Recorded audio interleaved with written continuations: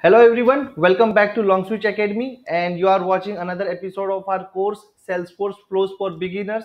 And today we are going to talk about another type of Salesforce flows, which is schedule triggered flow. Before I move forward with this episode, let me introduce myself. This is your host Shubham Prajapati, and I try to bring step by step guides for different topics on Salesforce. If you like our channel, if you like our content, do not miss to subscribe, share, and ring that notification bell icon.